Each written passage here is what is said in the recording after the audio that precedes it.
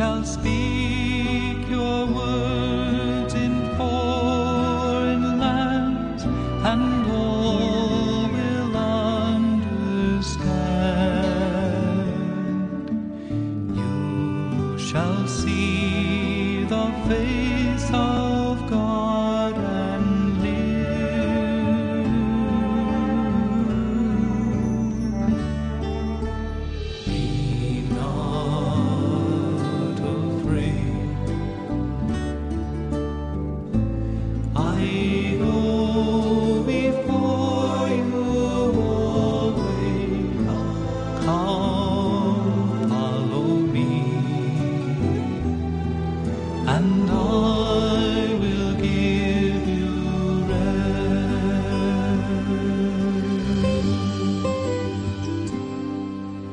Blessed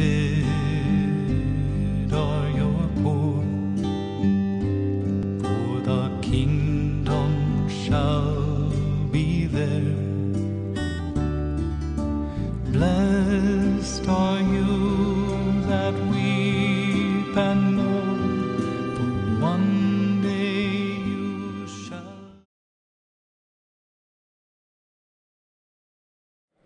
Good morning. We begin the 15th Sunday in Ordinary Time. Together let us say the entrance antiphon. As for me, in justice I shall behold your face. I shall be filled with the vision of your glory. In the name of the Father, and of the Son, and of the Holy Spirit. Amen. The Lord be with you. And with your spirit. Once again we enter into this mystery of Christ's love for us. So let us take a moment to acknowledge our sins and failings. Let's keep in mind those who have asked us to pray for them, especially the sick. Let us pray that the Lord will stretch his hand over this weary world and cure us from this pandemic which has affected so many lives. Let us also pray for the Church, that we may truly be the bride of Christ and a witness to his goodness in the world.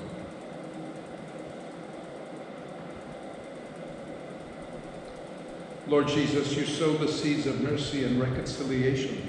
Lord, have mercy. Lord, have mercy. Lord Jesus, you shower us with mercy and kindness. Christ, have mercy. Christ, have mercy. Lord Jesus, you nourish us with your body and blood. Lord, have mercy. Lord, have mercy. May Almighty God have mercy on us, forgive us our sins, and bring each of us to everlasting life. Amen. Glory to God in the highest, and on earth peace to people of good will. We praise you, we bless you, we adore you, we glorify you, we give you thanks for your great glory.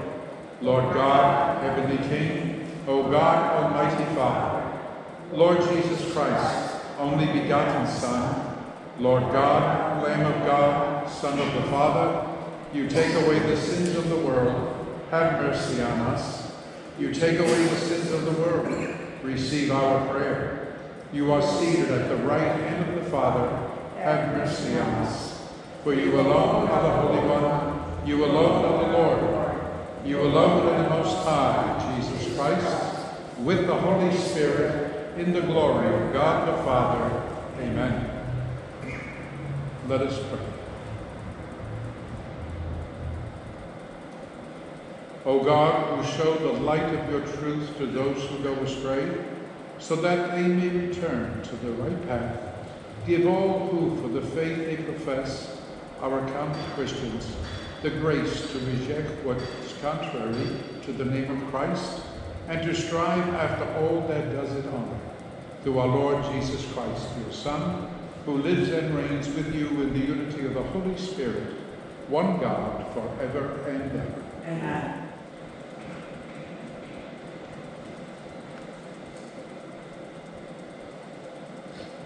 A reading from the book of the prophet Isaiah. Thus says the Lord, just as from the heavens the rain and snow come down and do not return there, till they have watered the earth, making it fertile and fruitile, giving seed to the one who sows and bread to the one who eats. So shall my word be that goes forth from my mouth. My word shall not return to me void, but shall do my will, achieving the end for which I sent it. The word of the Lord. Thanks be to God. The seed that falls on the ground will yield a fruitful harvest. The seed that falls on the ground will yield a fruitful harvest. You have visited the land and watered it. Greatly have you enriched it. God's watercourses are filled.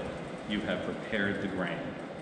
The seed that falls on the ground will yield a fruitful harvest. Thus have you prepared the land, drenching it furrows, breaking up its clods, softening it with showers, and blessing its yield. The seed that falls on the ground will yield a fruitful harvest. You have crowned the year with your bounty, and your paths overflow with richest harvest. The untilled meadows overflow with it, and rejoicing flows of the hill. The seed that falls on the ground will yield a fruitful harvest. The fields are garmented with flocks, and the valleys blanketed with grain. They shout and sing for joy. The seed that falls on the ground will yield a fruitful harvest.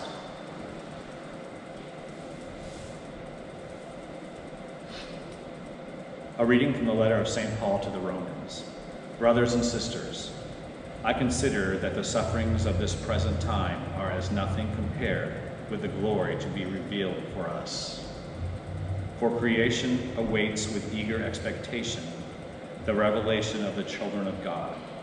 For creation was made subject to futility, not on its own accord, but because of the one who subjected it, in hope that creation itself would be set free from slavery to corruption and share in the glorious freedom of the children of God.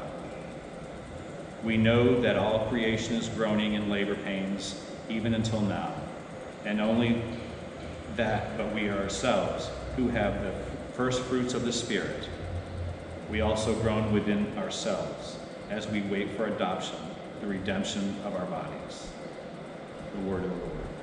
Thanks be to God. Alleluia, alleluia, alleluia. The seed is the word of God.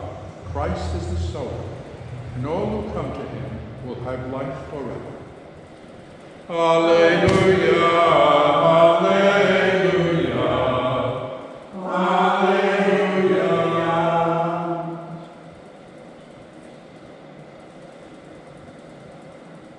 The Lord be with you. And with your spirit. This reading is taken from the Holy Gospel according to St. Matthew.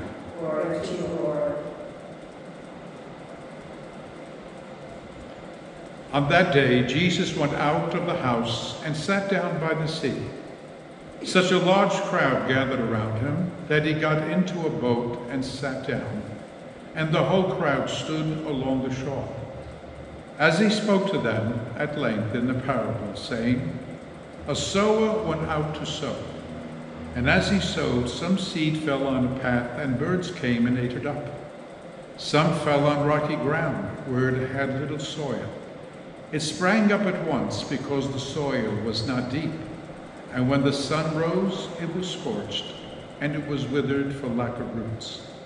Some seed fell around thorns, and the thorns grew up and choked it. But some seed fell on rich soil and produced fruit, 100 or 60 or 30-fold. Whoever has ears ought to hear." The Gospel of the Lord. Praise to you, Lord Jesus Christ.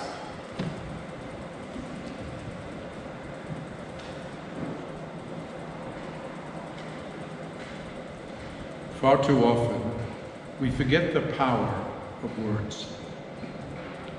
And there are two types of words.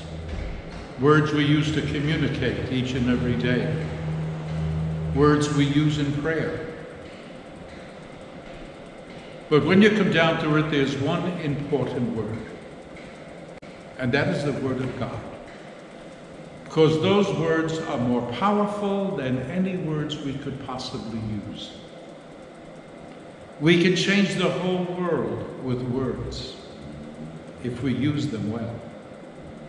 We can draw others to the Lord Jesus with words. We can intercede for others with the Lord with words, but they must come from the heart, both the spoken word and the Word of God. We can allow the Word of God to transform us and thus show its power to others. And the scriptures are filled with times when the Lord prayed and spoke and many were converted. Many were not. And the reason for that was their hardness of heart. The prophet Isaiah in the first reading reflects on the Word of God. When God speaks, reality is created.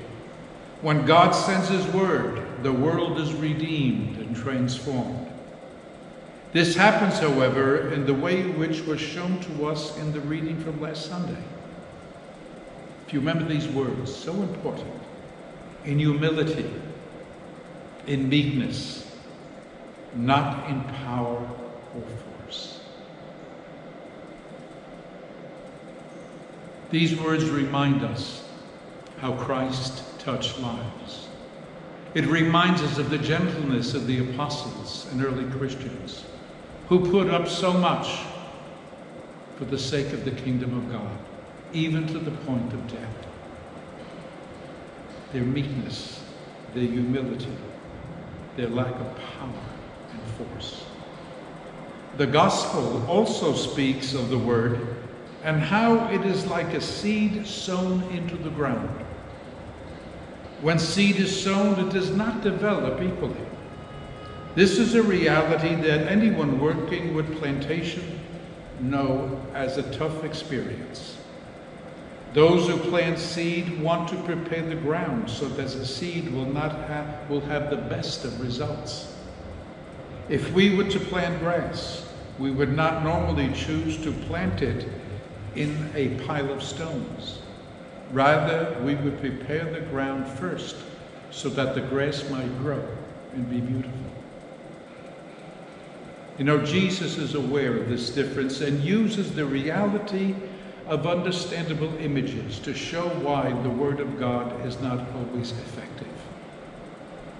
The ground, and in this sense you and me, are we prepared to accept the Word of God, to make it our own and active in our lives, and most importantly, to share the Word with others?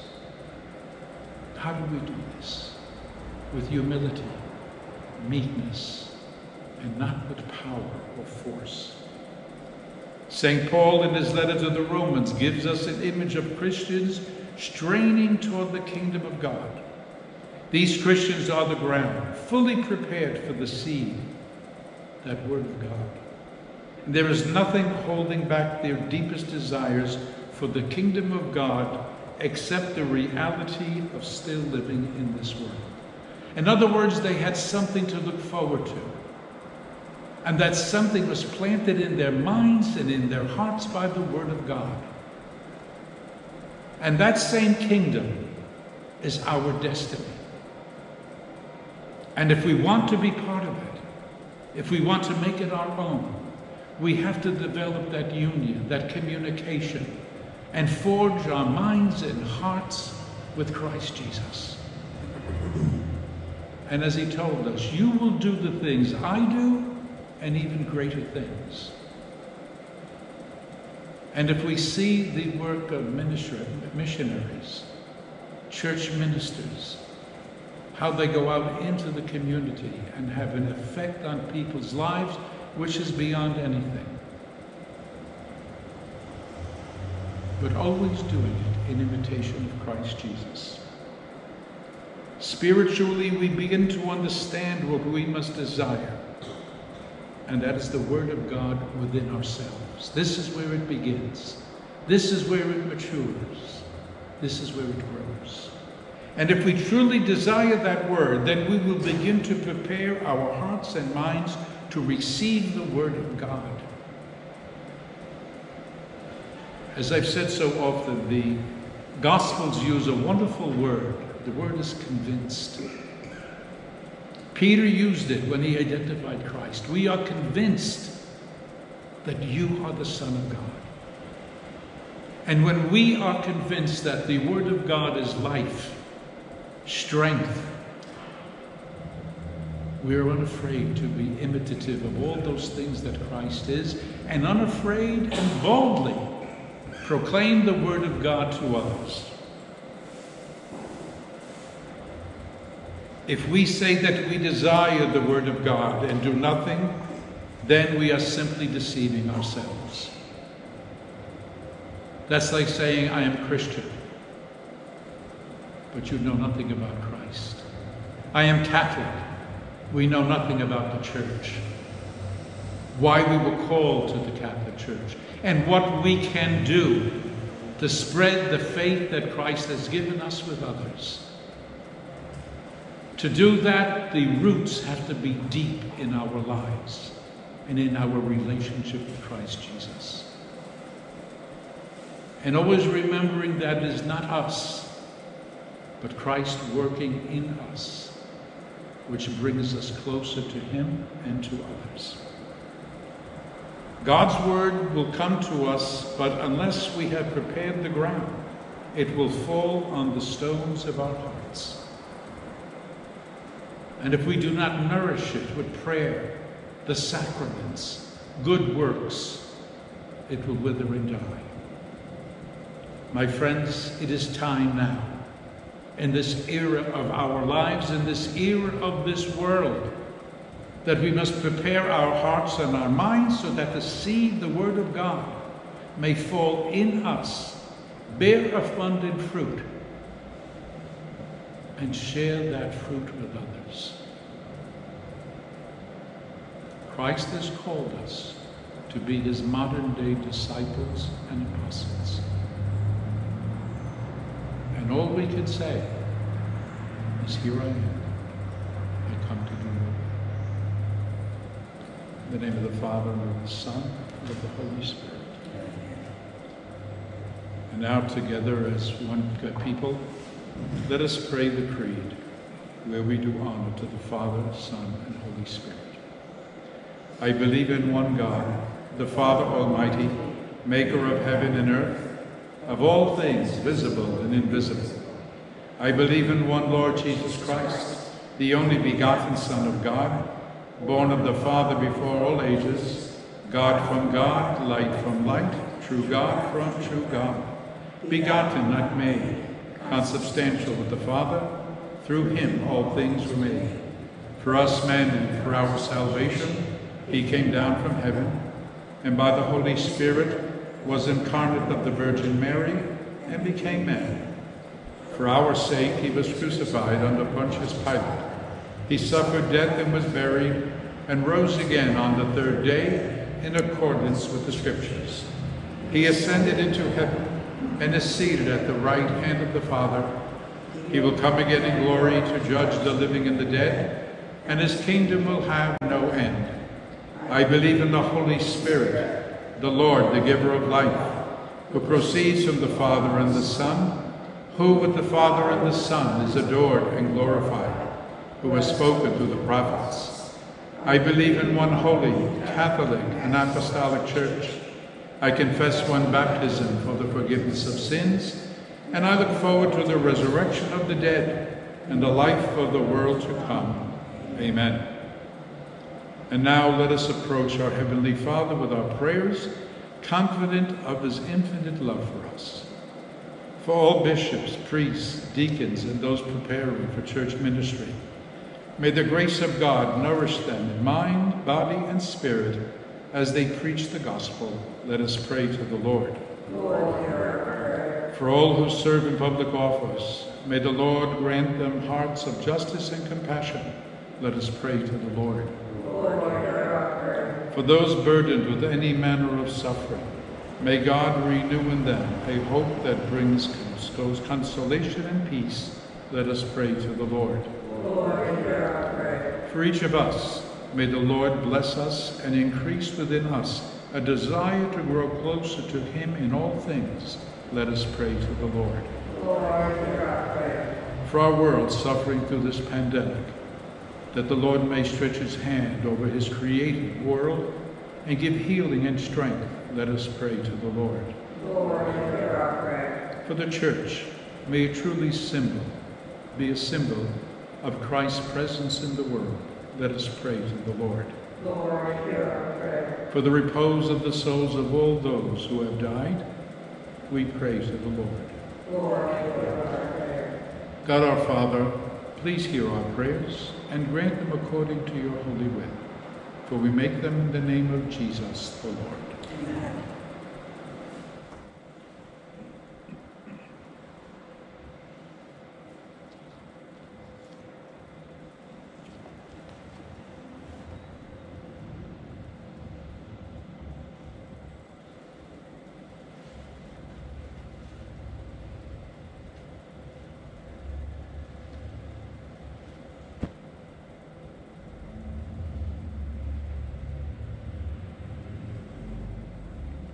Blessed are you, Lord God of all creation, for through your goodness we have received the bread we offer you. Fruit of the earth and work of human hands, it will become for us the bread of life.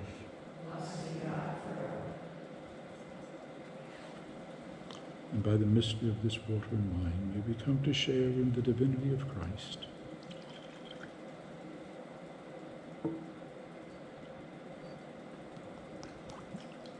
Who humbled himself to share our humanity.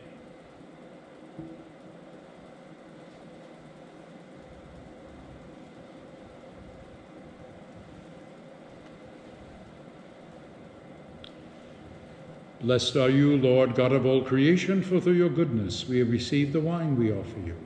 Fruit of the vine and work of human hands, it will become our spiritual drink.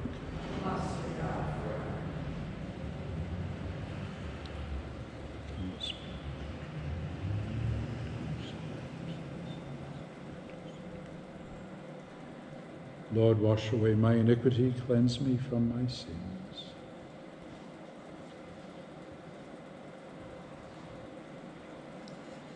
Pray, my brothers and sisters, that my sacrifice and yours may be acceptable to God, the Almighty Father.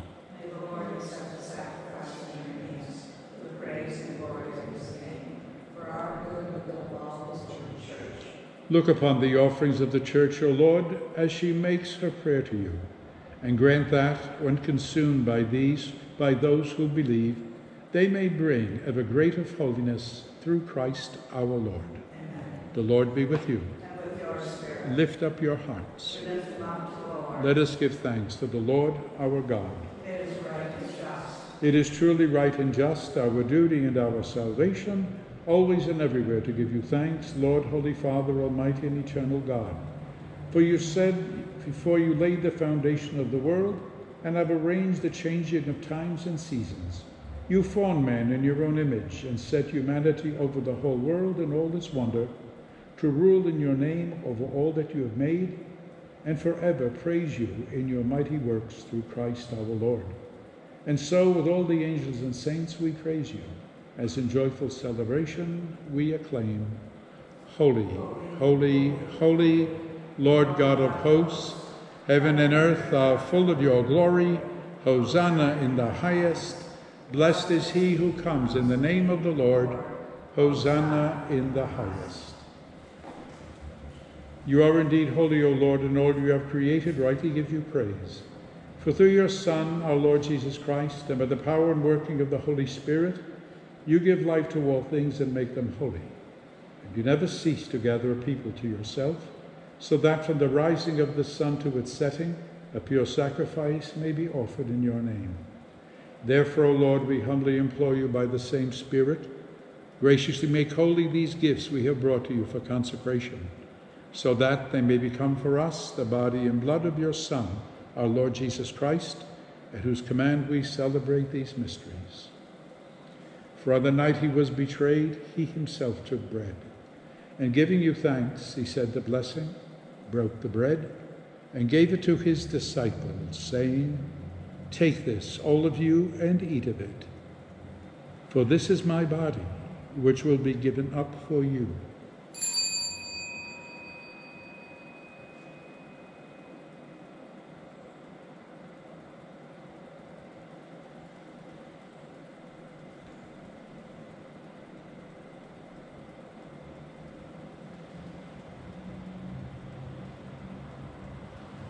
In a similar way, when supper was ended, he took the chalice, and giving you thanks, he said the blessing, and gave the chalice to his disciples, saying, "Take this, all of you, and drink from it, for this is the chalice of my blood, the blood of the new and eternal covenant, which will be poured out for you and for many for the forgiveness of sins.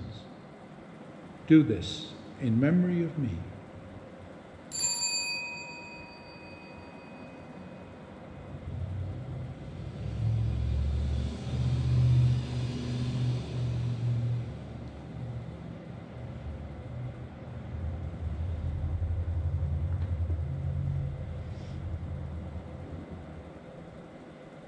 The mystery of faith.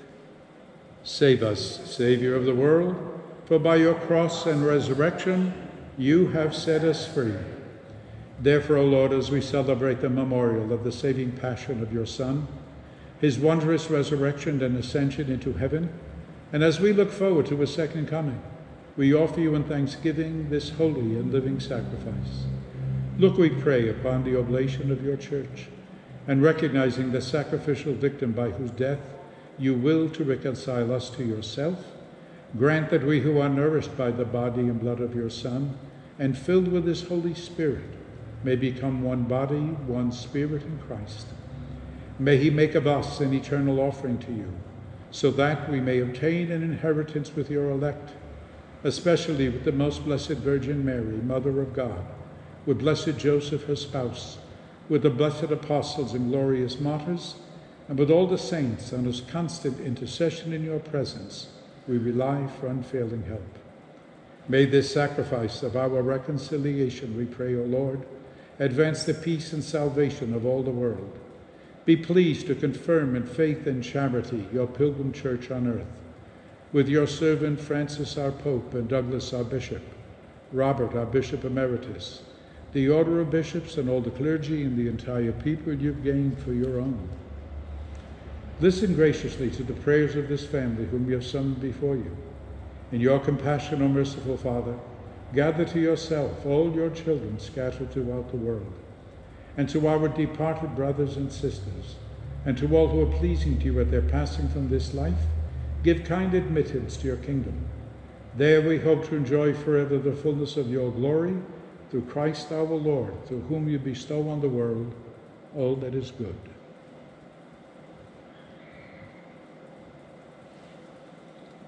Through him, and with him, and in him, O God, Almighty Father, in the unity of the Holy Spirit, all glory and honor is yours forever and ever. Amen.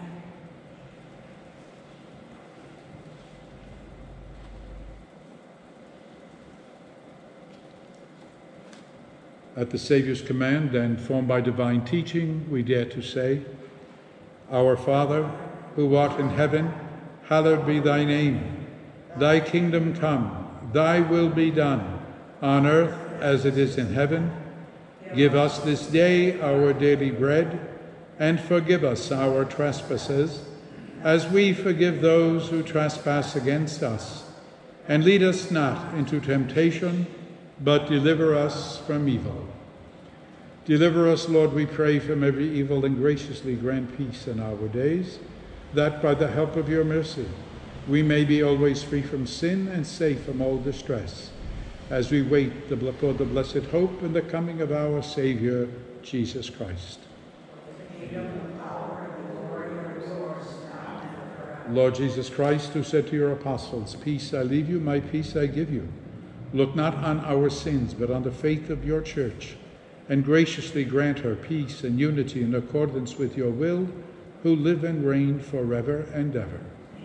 The peace of the Lord be with you always. And with your spirit.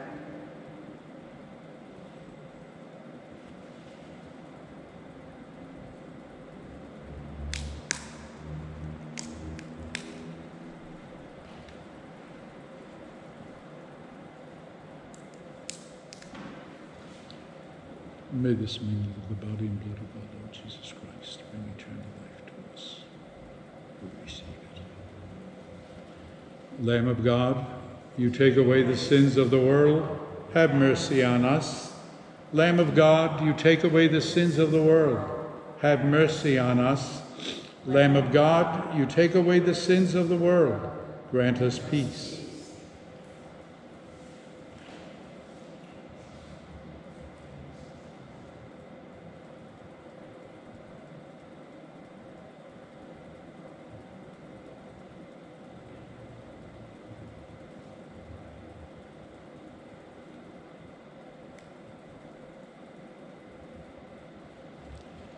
Behold the Lamb of God. Behold him who takes away the sins of the world. Blessed are those called to the supper of the Lamb. Lord, I am not worthy that you should enter under my roof, but only say the word, and my soul shall be healed.